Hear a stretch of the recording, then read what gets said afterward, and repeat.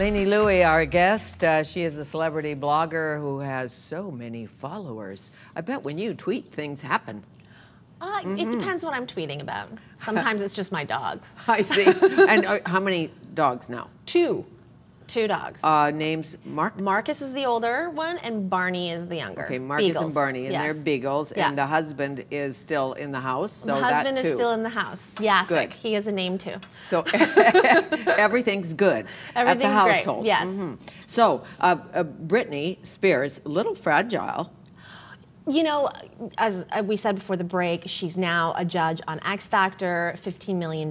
They started the auditions the other day, and within a few hours, she bailed on the judging panel and needed to take a break. They tried to play it down, saying, you know, she's fine, she just needed to go on a break, she needed a snack, but none of the other judges needed to. I mean, and we have to talk about her stamina. We have to talk about her state of mind. Is she going to be able to endure the rigor of this kind of TV program? I'm not sure. And Simon Cowell still involved, right? Simon Cowell's still involved, and to go back to why, you know, her people would agree to this and why Simon would want her, I think that the draw is whether or not she loses her mind. I mean, I wonder if, you know, train wreck television has been the thing for a decade now, and there's no bigger.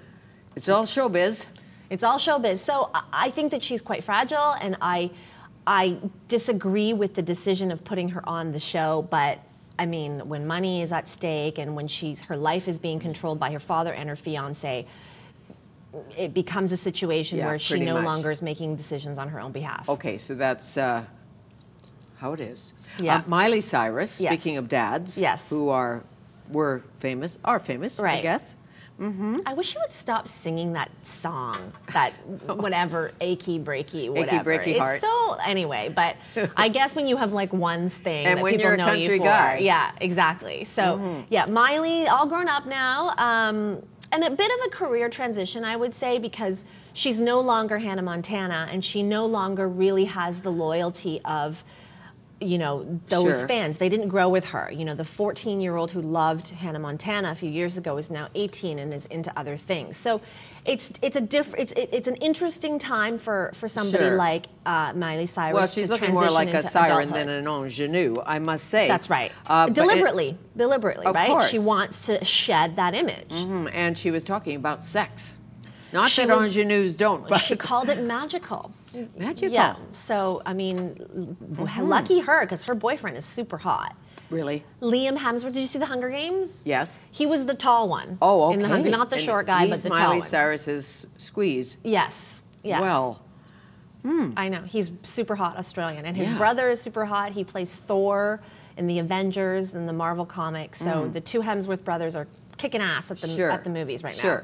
Now back to France, for the first time. The Cannes Film Festival, of course, iconic. All of that. The stars. Brad Pitt there. No Angelina. No Angelina, to basically everyone's disappointment, because it would have been her first appearance since both the leg incident and the engagement.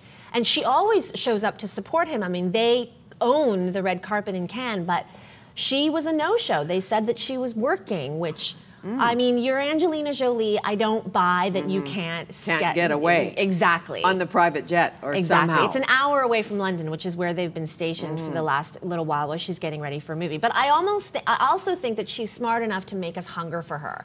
She's like, you really expected me to show up? Well, I'm not going to show up, and you're going to miss me. And we did. I had nothing to wear. Right. That's it. Right. Too many children.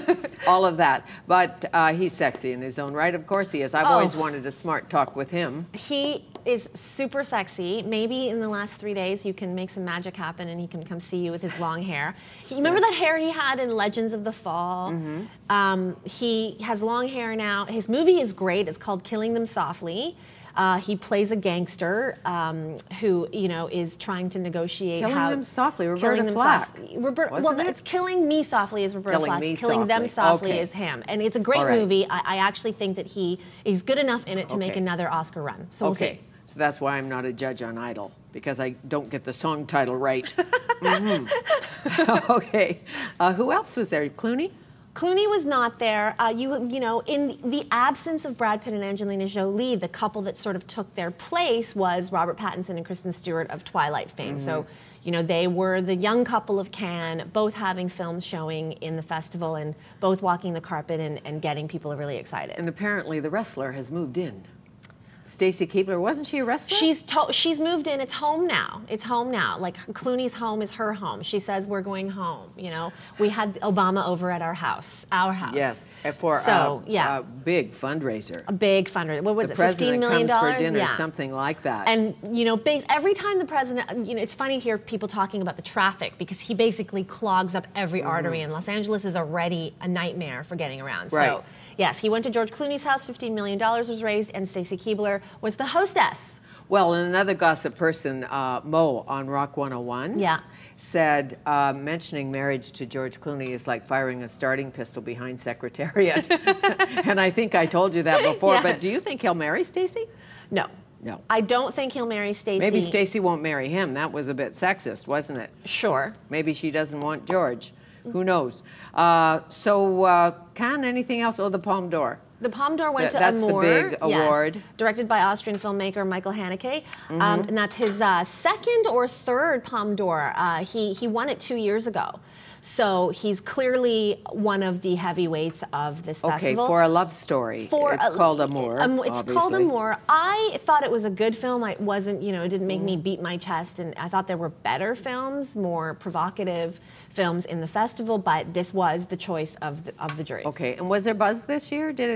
Was it fun? You know what happened is it rained. It was Vancouver in the south of France, and there were 3 days of horrendous storms. So a lot of people were affected by, it was like, you know, seasonal affective disorder in Cannes. Yeah. So it wasn't as glamorous simply because it was pouring all the time. Okay. So I would say that it was, of all the Cannes film festivals I've been to, it may have been the most lackluster. Okay. Because Angelina wasn't there. Rain can do that. Angelina wasn't there. She could have stopped the rain. Were any okay? Any famous for being famous there, like a Kardashian or anything? Of course, she showed up because she's dating Kanye West now. So she showed up towards the end of the festival. You know, and in typical Kardashian fashion, the two of them went for a walk at 7 o'clock in the morning and were photographed and this and that. I see. What do you think about all of that? Famous for being famous. I don't, to be honest with you. I don't really think a lot about her and her family. I just think that, you know, this is who we are now. It's more of a reflection on us. We get what we deserve, and right now we appear to deserve the Kardashians. Apparently we do. Yeah. And lots of reality television. Yes. Demi Moore, healed, better, on the upswing?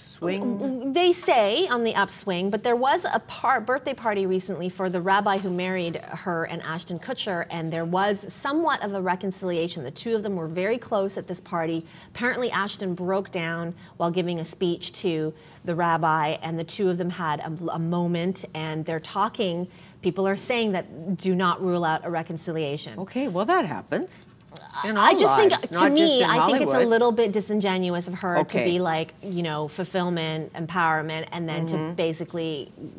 But she has a new movie, doesn't she? She doesn't have a new movie. She's signed on to a new movie, but it hasn't started shooting yet. Okay. And Robert Downey Jr., isn't he doing Avengers or something? He was in the Avengers, which is basically owning the box office. He's a big, and I think they're saying that he made $50 million off of the Avengers. So. Darn. He's the king of Hollywood right now. Should have gone to more acting. money. He made more money than Johnny Depp. Like, you know, Johnny Depp's movie came out, Dark Shadows, and completely fizzled, and Avengers crushed everybody. And Johnny Depp, and did you meet him when he was here? You probably weren't born when he was doing 21 Jump Street. Yeah. Yes. I didn't meet him. I was not living here yet, but. You were in Toronto, but you were also pretty young. I was younger. Yeah, I would say I was younger. interviewing Johnny Depp, and you were just born. He's not. He's still with his lady. So Parody. Yes, Parody. They're working it out. Okay. Yeah. That's all good to know. Yeah. And anything else I should know? Oh, Justin Timberlake and Jessica Biel. Jessica Biel being Bublé's ex? No. Is that right? I've got that wrong. No, Emily Blunt is Bublé's ex. Blunt. I need to come here more often. I know. And, you need lessons. I've got to keep up. I read Hello. You spend too much time doing smart people things. Like, I need you to pull you down into the gutter with me once in a while. Brain scientists, people like that. I love the gutter. Your friends are too, refined and No, my mother informed. read Tolstoy and Photoplay, and I had to Photoplay change was it up. such a great magazine. For you, because I don't think Photoplay is still no, about. it's not around, but it was such a great magazine. Photoplay was the magazine that had Liz Taylor and Richard Burton on the cover, and they were like lounging on that yacht. Oh, those were the days. Yeah. There's no glamour like that anymore. I agree. Yeah. No Marilyn Monroe's today. No. Summer wedding in Italy, Justin Timberlake and Jessica Biel. You invited? The rumor. That's the rumor. I am not invited. I'm very hard on both of them. I think he needs to stop acting. Like, he's terrible. The way I feel about Justin Timberlake is I feel like there's this big joke, this Hollywood joke that's being pulled over us because no one I know thinks he's a good actor. He's terrible. Right. So find your lane. And they keep giving him roles. Anyway, but they're saying Italy in the summer. That ring is, I mean, it's probably the size of this situation you have up on your hand. But that's a real diamond. Well, his was a real diamond. My diamond's a little cloudy. His is real and large, and you know, she's been waving it around for months now. How great. Well, you're large, and I thank you. I don't mean in size. You are larger than life, and thank you and congratulations. Hey, thank you. Lainey Lui.